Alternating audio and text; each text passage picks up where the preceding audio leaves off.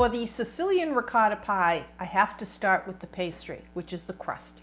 I'm going to use my food processor, and in it I have 1.5 cups of all-purpose flour, and here I have 3 tablespoons of caster sugar. Caster sugar is just extremely fine sugar for pastry baking. It's used a lot.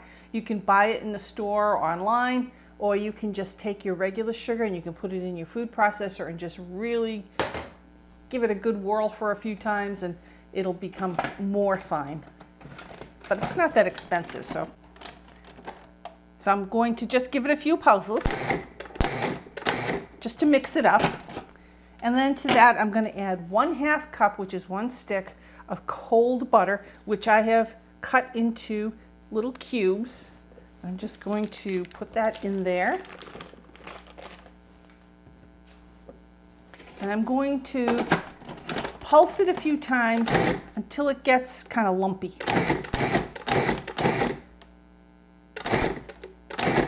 That's it. Now, to that, I'm going to add 1 egg yolk. I'm going to add a little bit of vanilla, because I think vanilla just makes everything taste a little better. Maybe 1.25 teaspoons.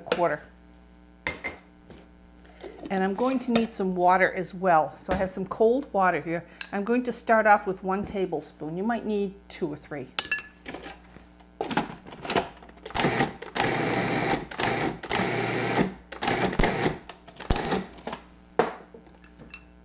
Add another one.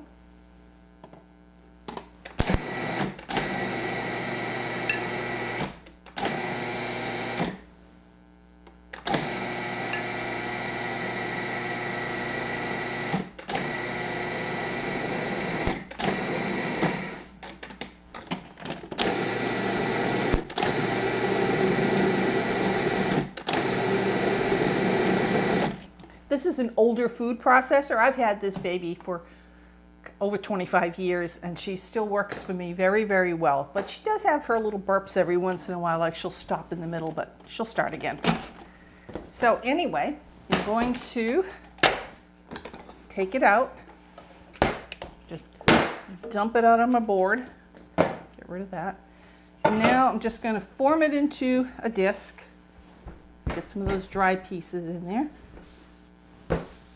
And we're going to wrap this in plastic wrap and put it in the refrigerator or the freezer. You can put it in the refrigerator for about 15-20 minutes, up to a half an hour. Or you can put it in the freezer for 5 to 10 minutes before you start rolling it out. This is not going to be the kind of dough you can roll out and easily just pick up and put in the pan. It's going to break and fall apart. You're going to have to do a lot of patching, but it makes a very tender pastry. So I'm going to put it in my plastic wrap. Give myself a head start, pushing it down, making it into a flatter disc.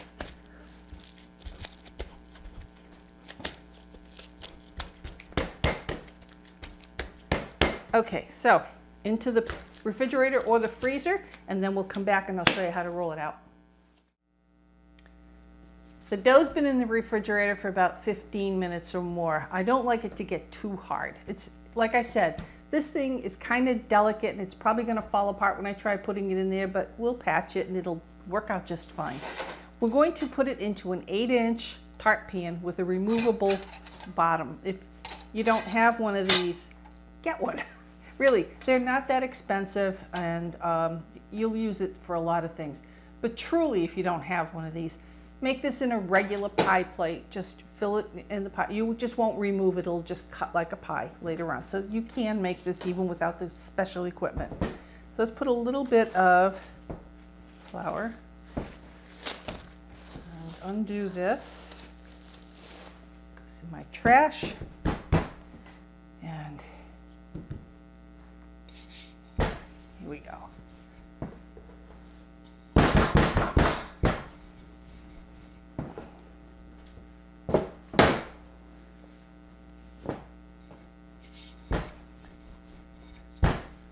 You can see how it's all cracking around the edges. Like I said, it's a very delicate kind of a tart shell, but it's a good tart shell. turning it to try to keep it as round as possible.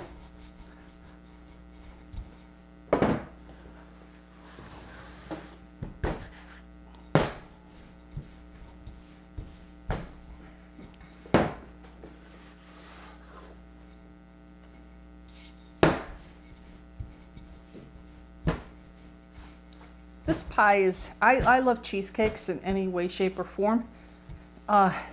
This is not sweet. It's a very delicious cheesecake.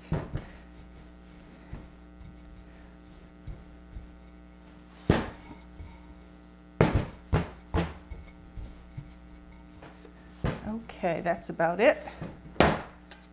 Yeah, that'll work.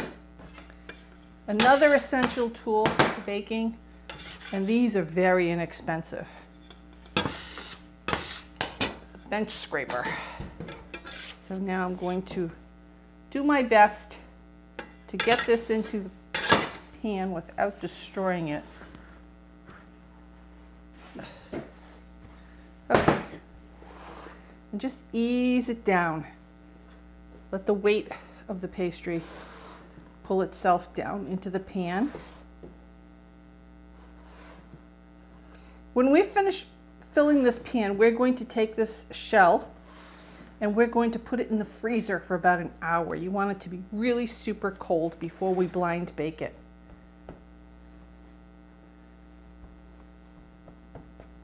And I'll show you a cool way to blind bake. Now, I've just brushed off the sides, and I'm going to grab a hunk of this. Make it into a ball. Now use this to push your pie dough into the ridges. See that? You're going to stick your fingers in there, and if you've got fingernails, it's going to start ripping the pastry.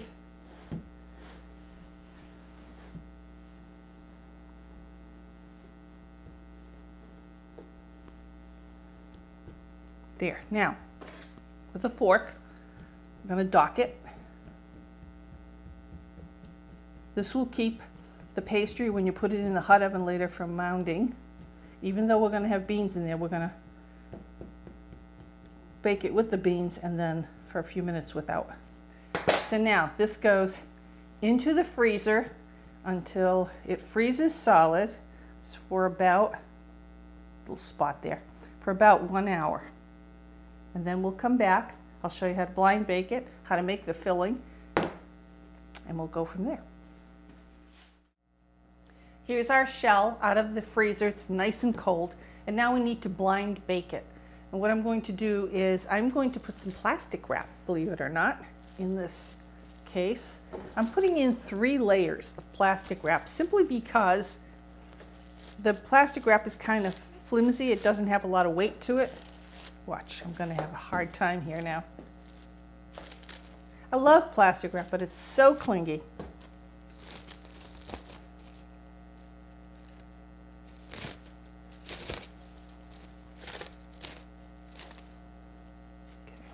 And then a 3rd piece. I mean, you're probably saying, she's gonna put plastic wrap in the oven? Yeah, I am. You can do that. It won't melt or burn. These are dried garbanzo beans, which I have used many times over and over in my pies. They're still pretty good.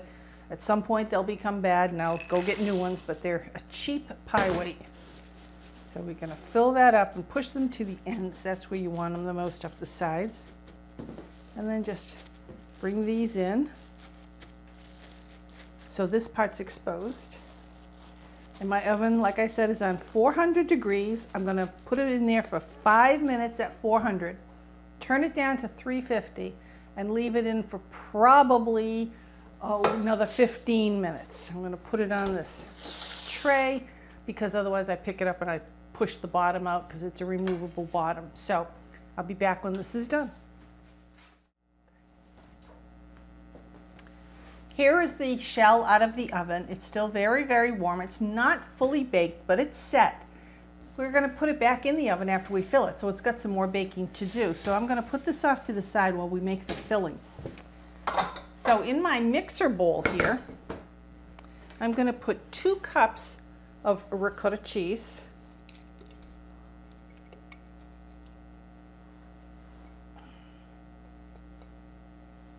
Yummy.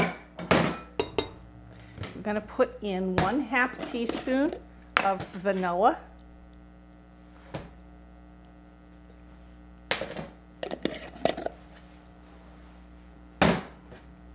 It smells wonderful. We're going to put in 6 tablespoons of, is it 6 or 8? 6 tablespoons of castor sugar. It's that very, very fine pastry sugar. And I'm going to zest maybe like 1/2 of a lemon and 1/2 of an orange.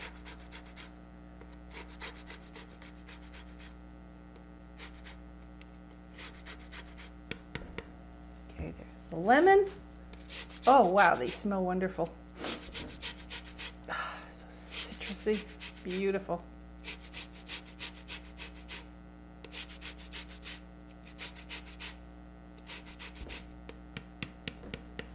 Okay, now I'm going to put this in my mixer. I'll get this going. My oven is still on at 375.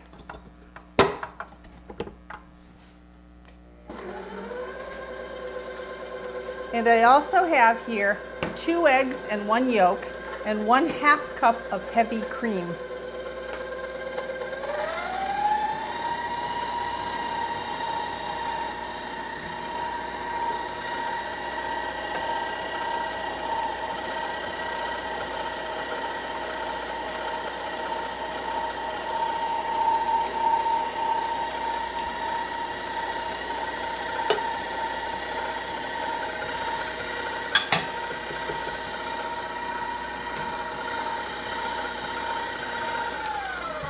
Stop it and give it a scrape down.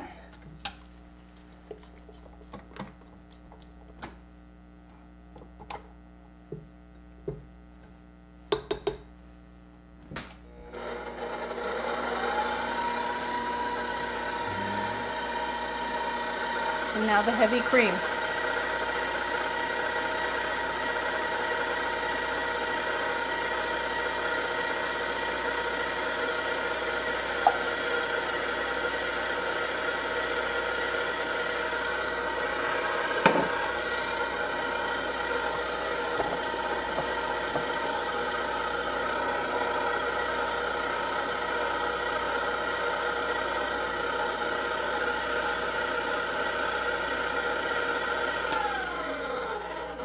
See how that looks.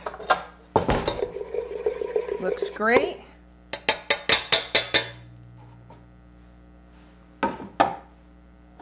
Doesn't matter, we're going to make a mess anyway. All right, now into the shell.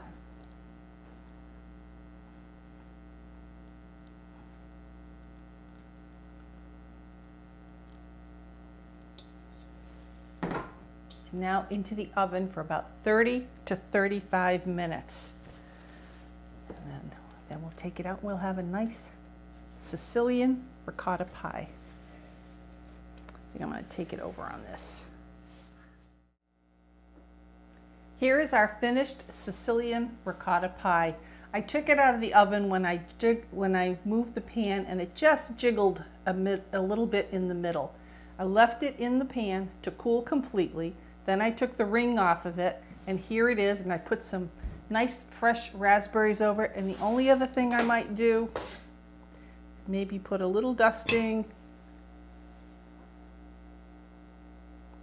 just a light one, of confectioner's sugar. Now that's a presentation for a great dessert.